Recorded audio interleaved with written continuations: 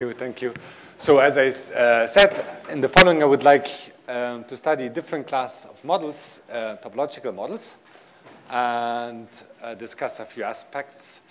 So let me directly jump in. So these are the type of models I will consider in the following.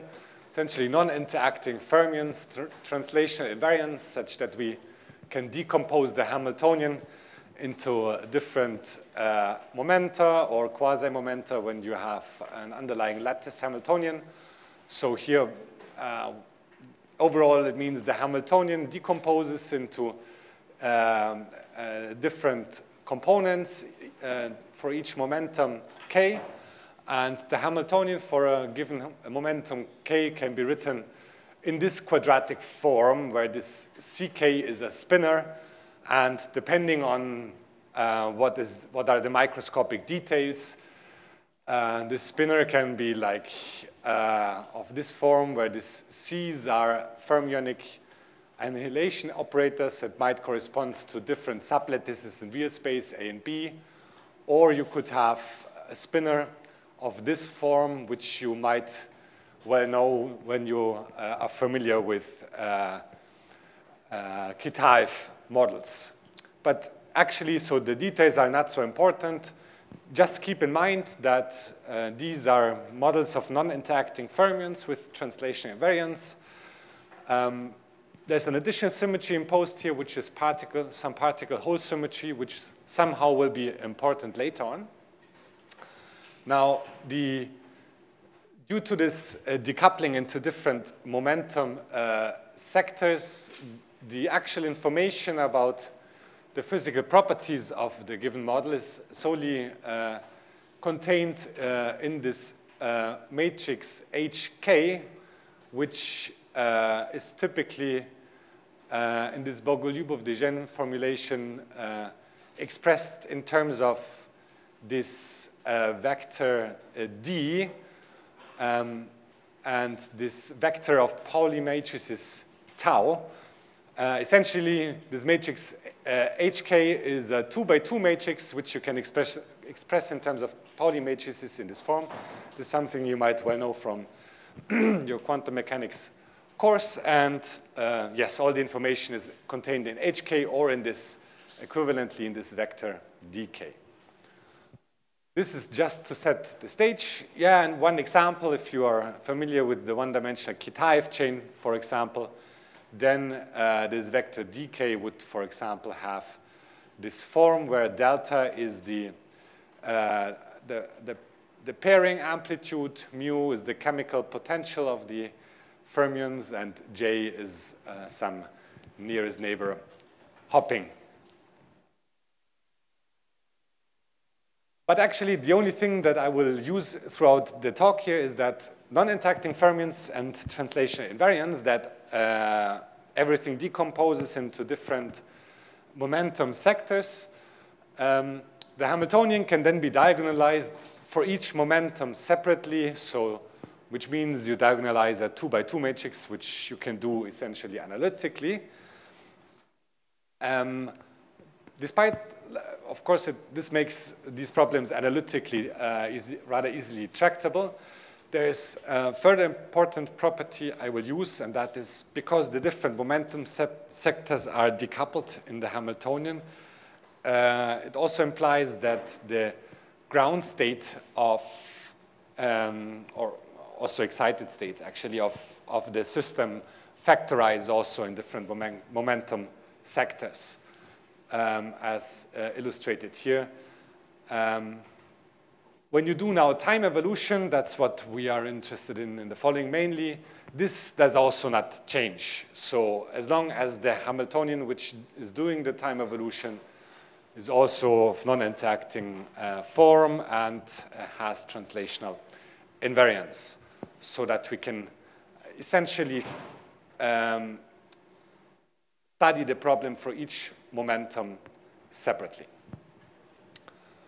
So if we have such an expression for our time-evolved state, again, due to translation invariance, also this Low-Schmidt amplitude in the end factorizes is everything in these models. So we can write this Low-Schmidt amplitude as a product of different momenta, where this Low-Schmidt amplitude for a given k is nothing but the overlap of the time-evolved wave function, single particle wave function at the given momentum k, and its overlap with the initial condition. Okay? So now let us use one of the insights I was presenting you in the yesterday, which is that dynamical phase transitions are associated with zeros of the partition function. At that point, it was mostly a way to argue on general grounds that these quantities can be non-analytic. Here we can actually also make use of it, because to determine conditions for when we can have a dynamical phase transition in this kind of models, since we have to require that at a dynamical transition, the partition function, or here this Low-Schmidt amplitude at this critical time has to vanish exactly, has to be 0. But since this is a product, it also means that it's equivalent of saying that there is at least one what is called critical momentum, k star, which at this time t star, or this amplitude, becomes 0. So in order to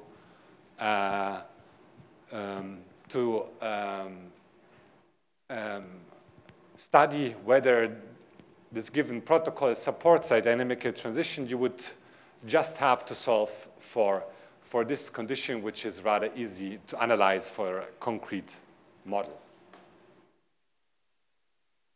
And now now that's where topology now comes in. When you have these two-band Bogoliubov-Dejean models with particle-hole symmetry, it turns out actually that there are rather general statements about when these dynamical phase transitions can occur. And it turns out that they are rather strongly related to the underlying equilibrium ground state properties of the model, although we are studying a system far away from equilibrium at energy densities which are far beyond the ground state. For example, there are proofs which show that in one dimension, we always have to get dynamical phase transitions in these models when our initial and final Hamiltonian are topologically different. So I have ground states which are of different topological nature. In two dimensions, the situation is slightly different. It's not sufficient in general to have just a different topologically different ground states, but actually the absolute value of the Chern number has to differ. And then we are guaranteed to have these dynamical phase transitions. Okay? And this you can deduce just from, in the end, it's not very difficult from checking under which conditions this equation can be satisfied in the end. So in the end, there's now a rather general understanding whether these, for two-band models, for high bands, it's actually much more non-trivial.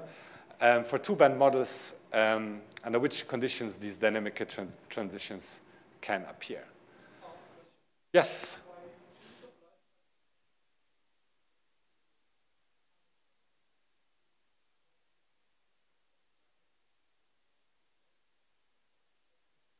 Yes, so that the ground states of the two respective Hamiltonians would have different Chern number, say, or different absolute value of the Chern number.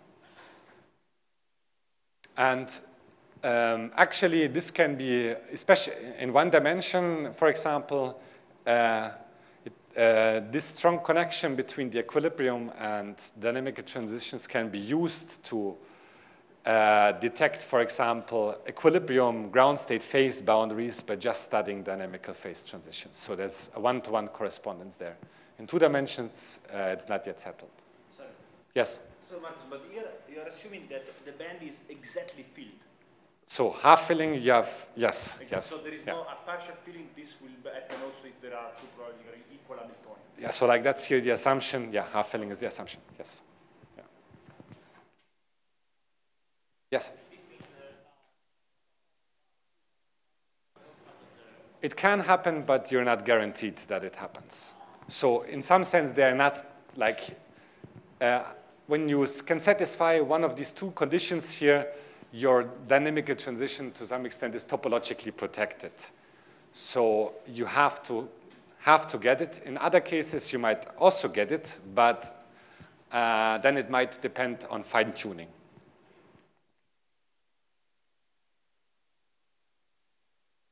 Okay, and now I promised you this already quite a lot of times. For these classes of models, we can now construct some order parameters.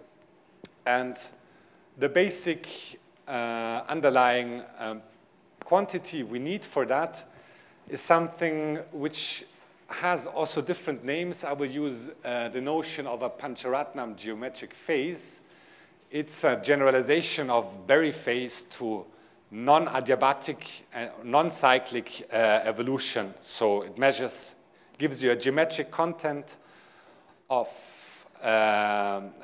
geometric content of 2 non-orthogonal states. And this goes as follows. So so we know already that the overall Low-Schmidt amplitude factorizes, so we can study it at each individual momentum separately.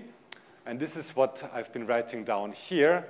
Let's do a polar decomposition of that object. So in terms of an absolute value and a phase.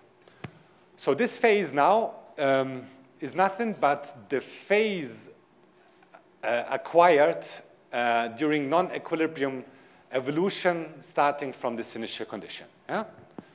So RK measures the overall probability, or R square measures the probability of returning to your initial condition, and phi k measures the phase acquired during your non-equilibrium protocol. Yes, that's what I've been writing. What is written down here. Now it's important, as you're maybe familiar from Berry's phase, this phase acquired, although you're not doing a cyclic path in your parameter space or Hilbert space, this phase contains a purely geometric part and goes along the same lines as for Berry's phase when you subtract a dynamical contribution, which in our case is nothing but what you expect, like linearly increasing in time phase where the prefactor is given by essentially the corresponding energy of the mode. And this is now this celebrated Pancharatnam geometric phase. It's the geometric content of a non-adiabatic phase acquired by the system for a given momentum. And now comes a crucial point, and that's actually the only point where topological properties start to be important. Now let me consider in the following just a one-dimensional case first. And now comes the important point. When you have particle-Hole symmetry, this Pancharatnam geometric phase you can show is pinned for 2 different momenta, namely for momentum k equals 0 and for momentum k equal to pi. I set implicitly lattice spacing equal to 1 here. And it's pinned exactly to 0. So what does that mean? It means that as a function of momentum, this phase describes a closed loop on a circle. And for closed loops on a circle, we can define a winding number. And since they are closed loops, and that's ensured by this condition, the winding number, of course, has to be an integer. Okay? And as it turns out, this integer is a order parameter for these dynamic transitions. So you can then show that whenever a dynamic phase transition occurs, this winding number has to change its quantized, its integer value. And the way maybe to see that, why this phase can change at a dynamic phase transition, let me quickly maybe go back. I forgot to put this on the slide. I told you that on an even previous slide that the condition for having a dynamic transition is that there is one momentum for which at a given time this Low-Schmidt amplitude becomes exactly 0. And when this Low-Schmidt amplitude becomes exactly 0, of course, the phase becomes undefined and can change its value. And that is then reflected in the change of this winding number. Let me show some data. Here on the left-hand side, you can see this is a quantum quenching, a Kitaev chain, a one-dimensional Kitaev chain. And here you can see as a function of time, momentum resolved the Pancharatnam geometric phase. On the one hand, you can see the spinning at k equals 0 and at k equal pi, that the Pancharatnam phase is always 0. And you can see that depending on which time you're looking at, your winding number starts to increase. So here's definitely the phase is almost 0 everywhere, so there's no winding number associated to that. But for example, here we start to cross once through the full circle, or we cover once the full circle, so we get a winding number of 1. And indeed, here on the right-hand side, you can see this is the lambda that I was the rate function of the Low-Schmidt echo and the corresponding winding number. And whenever you have a dynamic transition here, here, here, and so on, you see that this winding number jumps here by a value of 1. Now, this construction is very general for these two-band models. Whenever you have a two-band model with particle host symmetry, you can define this winding number, and whenever you have a dynamic transition, you can show you have to have a change of this value, so it can operate as a winding number. So the more interesting case maybe is even the two-dimensional case. You can define also a Pancharatnam geometric phase for 2 dimensions. Of course, then your Brillouin zone is not a one-dimensional object as before, but rather 2-dimensional. That's why you see here 2-dimensional color plots. So these are the two, this is kx and ky. And as a color scale, you see here some phase. It's actually not the Pancharatnam phase, but something which is equivalent. And in 2 dimensions, you, of course, don't have directly a winding number, but you also see the emergence of some topological, defects, namely that whenever you have a dynamic phase transition, you see the appearance or disappearance of vortices in this phase profile. So here, this is actually also this is experimental data of obtained in a system of ultra-cold atoms in the group of Christoph Weitenberg and Klaus Sengstock. You see this azimuthal phase, but what you see is equivalent to the Pancharatnam phase, resolved over the full Brillouin zone for different times here. And what you observe at specific points in time, that here enclosed by these red circles, pairs of vortices in this phase profile appear, they walk around, and at some point they recombine and vanish completely again. So when you measure, for example, the number of dynamically generated vortices, you would find 0 initially, then one pair is generated, two, and then at some point they recombine and will disappear again.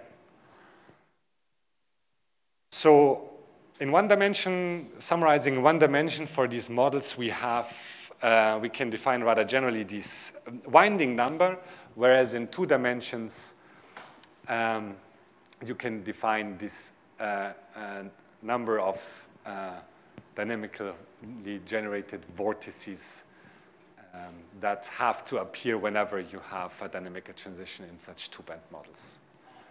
Yes?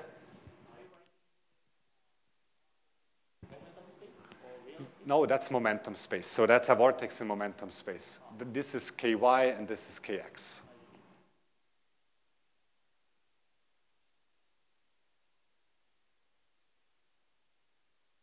And yeah, please.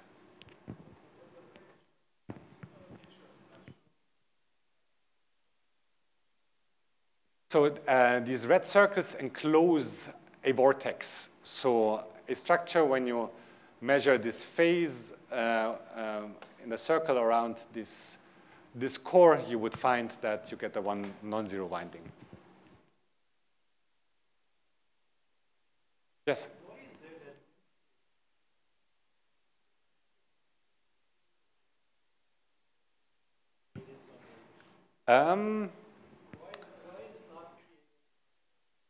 So you mean what sets the location, for example? That is fixed by these critical momenta that I mentioned on the previous slide. So there's, for a given model and given initial condition, final Hamiltonian, they're fixed to appear at certain positions. And also like the move they take along certain lines, that's all determined by initial state and final Hamiltonian in the end. Yeah, sure. So then if there's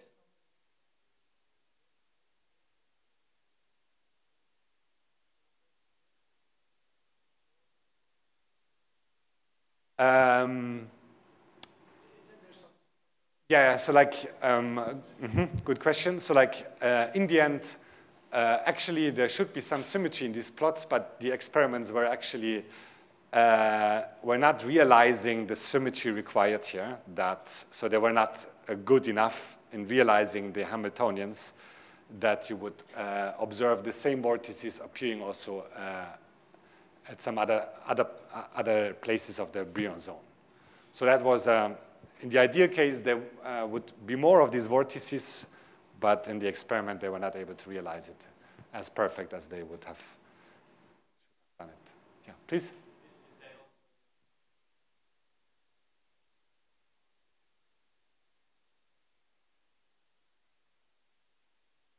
Sorry, say it again.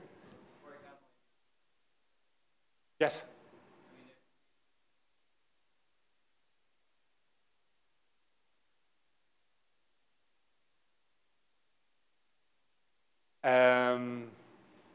I think I didn't get your point. So you mean this plot here? And there should be, you mean there should be some symmetry involved here? Yeah, it should be, but it's not realized here. Yeah. Yes?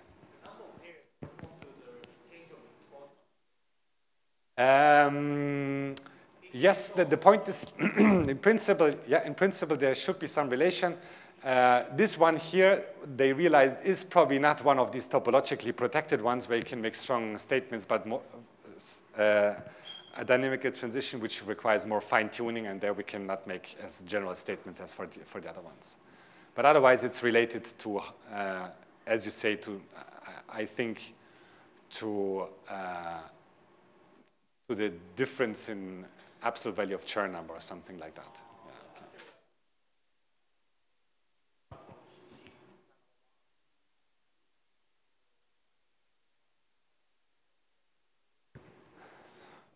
I'm not 100% sure, honestly. So there should, I'm not 100% sure, I'm sorry.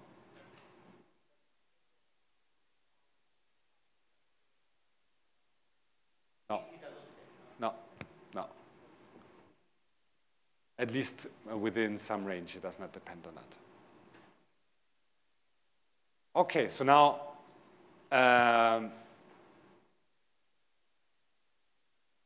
would like to come now to my last part, which is a very, very recent experiment 2-3 weeks ago, was put on the archive, an application which I like actually quite a lot, and that is about quantum walks and how to use the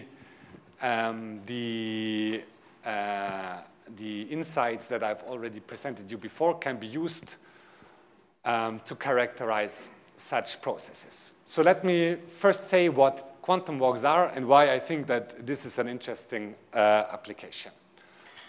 So overall, a quantum walk is a very rather simple quantum process. It's the quantum analog of a classical random walk. It goes as follows. You have some lattice, or I will only consider now discrete quantum walks. There are also continuous ones which are not constrained to lattice size, but rather live in the continuum. So in a quantum walk, you have a lattice, as indicated here in real space. You have some internal space, which is typically called a coin space. It just means that at each lattice sides, there are 2 degrees, internal degrees of freedom, which we label by up and down. And initially, before we start the process, we put one particle on one particular lattice side, which we typically choose as 0. So one excitation here in some superposition of this in this internal coin state up and down. And then, according to some protocol I will show you in the next slide, we just let the system evolve. But it's a single particle problem. Let me also emphasize this here. Okay. I will consider a specific class of quantum walks, which are called split-step quantum walks. They have the following, the dynamics is governed by the following sequence of individual gates. So first of all, you do some rotation R in the internal coin space. So you somehow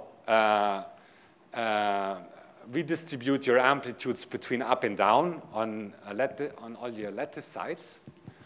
Then you do a conditional shift by this T-up operator. What it does, it moves your particle, your walker, one lattice side to the right, but only if under the condition that the particle is in state up locally. Okay? And when when the particle is in state down, it does nothing.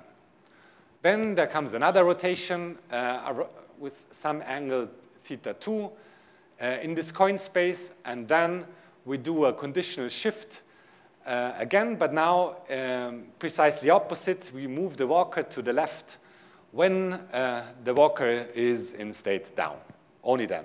If it's in up, we don't do anything. And now what we do is, this is one step of your quantum walk, and then we repeatedly apply the same sequence and essentially study how this single particle starts to distribute among your lattice, which is initially a particle which is initially localized. So now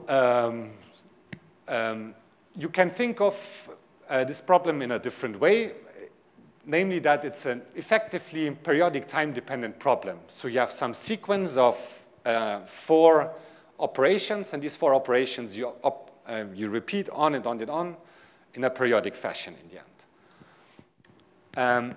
For such sequences, or periodic sequences, you can equivalently think of a Hamiltonian formulation. So before, the operations for the evolution I was showing you were not, I didn't show you any Hamiltonian. These were just operations on a particle itself.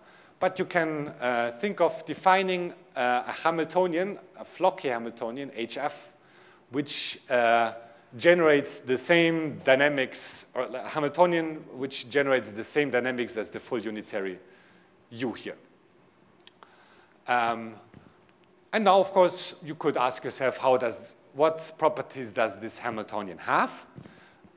This is somehow shown here. There's a phase diagram for this Hamiltonian depending on these two angles, θ1 and θ2, which describe the internal rotation in the coin space. And you find some phase boundaries here between topologically non-trivial, so you can find a phase diagram for the following situation. So like this HF actually mimics models that I have discussed on the previous part, like momentum is a good quantum number for this perfect lattice. So also this HF decomposes in different momentum sectors, and it's a non-interacting single particle problem. This HF therefore looks like as a model that would be realized by non-interacting particles in solids for an insulator, say, or for a topological insulator. And for that, we can write down a phase diagram, or we can determine a phase diagram. And it shows also topologically non-trivial phases. That's why the split-step quantum walk has attracted quite some attention. And there are also topologically trivial phases. But you have to keep in mind, this is a single particle problem. So you're not dealing with ground states of a half-filled quantum many-body system. It's a single particle which is moving on your lattice. So it does not make sense to think about ground state properties or Chern numbers a priori for this problem, okay? So now that leads us to the challenge. Now, it's an inherent dynamical process, a quantum walk. You prepare your particle locally, and then it starts to spread. There is no equilibrium state associated to a quantum walk. The particle will just move somewhere. In contrast to classical random walks, there's not even a limiting distribution. So there's no steady state for that problem. There's no distribution asymptotically this particle will attain. So there's nothing which one can think of a steady state or some equilibrium state you can associate to that problem. So how can we then characterize such an inherent dynamical process for which we cannot apply any thermodynamics or something else? And of course, you will probably guess that so there will be somehow a connection to dynamical phase transitions, not directly, because also these dynamical transitions only occur in a thermodynamic limit. Here we have a single particle, but we can still do the following. So now let me discuss a bit the state of this quantum walker. So that's the wave function psi after t time steps. You can write it as a superposition in the following way, where x denotes a spatial point on your lattice, and mu the internal coin space, so which can be up or down. So that's now the basis in which I expand, and the system has a respective amplitude to be at a given time step t at this position x, and having this particular value mu for the internal coin space. We could also think, so that's now a real space representation of that. Momentum here is a good quantum number, or quasi-momentum, crystal momentum. We can also equivalently think about the momentum space representation of that. So we can just Fourier transform these amplitudes, which gives us this psi tk of mu, and now in momentum basis. And now let us define performing the sum over the internal coin space to get the wave function of the quantum Walker at a given momentum, okay, involving both of the internal possible orientations in the Coin space. So that our final wave function has this form. So it's just a sum over all these momentum components. So as opposed to the previous one, like when I was discussing in the previous section, the state was a product over different momentum sectors. The quantum Walker is now a superposition over the different momentum sectors. But formally, that's actually the only difference. So it's a superposition in terms of instead of a product. So now we could equivalently think of the Low-Schmidt amplitude at a given momentum. It does not make sense to think about a many-body wave function, but still we can think about a Low-Schmidt amplitude at a given momentum. So we can again define our phase acquired at a given momentum, and also can think about a Pancharatnam geometric phase, and we can think about this dynamical topological order parameter, which does not require to have a many-body wave function. It does only need to have a phase which depends on momentum and which performs closed loops on a circle. But this we can define equivalently for a quantum walk. For that, we don't need a many-body wave function. So it's still a single particle problem, but of course there's an equivalent partner many-body system where you replace the superposition by a product, okay? But in this way, we can now transfer everything I was telling you before now to this quantum walk problem. And now what you can see here on the left-hand side is an experiment where this dynamical topological order parameter, here denoted by WD, was measured for a quantum walk. And you see here that this dynamical topological order parameter can behave differently depending on which parameters you choose in your split-step quantum walk. Here you see again the phase diagram, hypothetical phase diagram of the model it would have in equilibrium if it would be a quantum many-body system and if it would acquire a steady state. So that the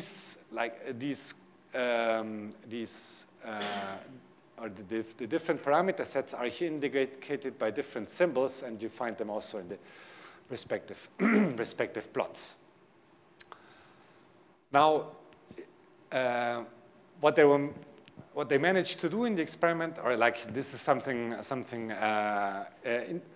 very interesting also concern when you want to connect to these dynamical transitions, is that there are certain lines in parameter space here where your Hamiltonian, this effective Flocky Hamiltonian, would have flat bands, so that eigenstates are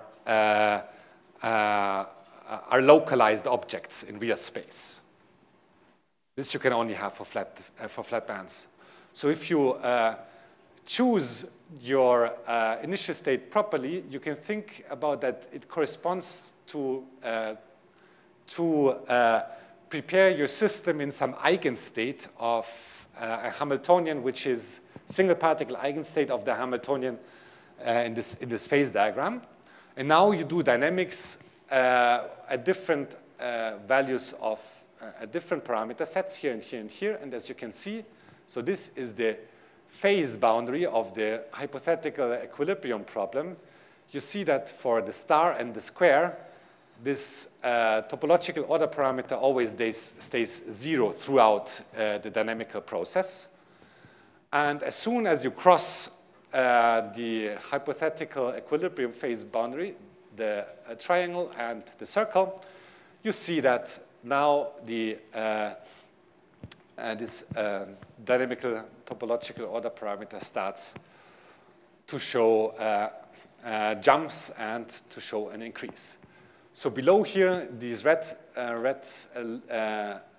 data is the rate function of the equivalent many-body system. But I think, so let me emphasize, I think it's not correct here to think about a many-body system. It's a single particle problem for which you can nevertheless define a dynamical topological order parameter, which is this omega d. And with this, you can now characterize different dynamical properties your quantum walk can have, so qualitatively different properties. So either your omega d can stay constant or it can increase. There are even more complicated processes that can appear, but for that, for these parameter sets, you can only have these two options. And for example, it allows you to get even information about the hypothetical phase diagram of this effective Floquet Hamiltonian, although you never are in any of, far away from that in terms of energy density or you're studying a single particle problem. And there are also actually many other experiments on similar problem,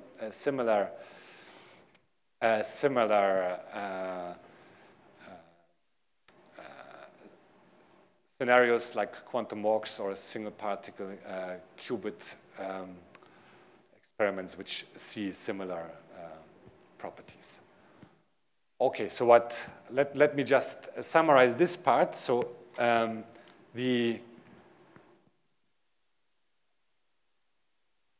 for me, this is like a prime example of a quantum process, the quantum walk, which in no way has any equilibrium meaning. So there's not even a limiting distribution in some long-time limit. Even furthermore, it's a single particle process.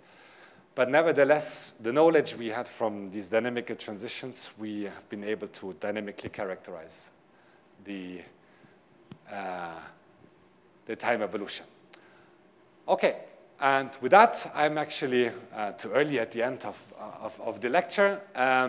So let me just very briefly close, with a summary and some open questions. So I gave you a rather detailed introduction into this concept of dynamical phase transitions. I showed you some central properties and also today started to give you some hints towards interpreting this phenomenon. I discussed also quite a lot of experiments that have been done in this direction. So it's not, it is also an experimentally observable phenomenon. But there are also many open questions, and some of the big ones I've been listing here. So the first one is one of the most pressing ones, and that is, why is the equilibrium, also like the equilibrium theory of phase transitions so successful? Mainly because we have effective descriptions in terms of Landau or effective field theories. So we have some first attempts for particular models, but we are very far away from having something equivalent. So to see to which extent we can find analogs of Landau or field theories, effective macroscopic descriptions for such phenomena, that would be very important. Second very important aspect is higher dimensions. So many of the things that I've been showing you were essentially one-dimensional problems, maybe two dimensions for exactly solvable two-dimensional problems, but we also know in equilibrium that many of the interesting phases or phase transition phenomena occur not in one dimension, but rather in interacting systems in 2 and 3 dimensions. And for that, we just don't know at the moment how to compute the dynamics. So that's more like a computational problem, and how to compute this low Schmidt amplitude, which has the complexity of a full partition function, but maybe even worse because you have to deal with complex numbers. So Monte Carlo will not help you probably in general because you immediately run into sign problems. And another thing is order parameters. So for these topological systems, we have somehow an understanding, but away from that, we are lacking a lot of insight in this direction. And so like, there are many dots, many points I could add, therefore these dots. And with this, I'd like to thank you very much for joining me quite a long time here, and hope you will enjoy future lectures too.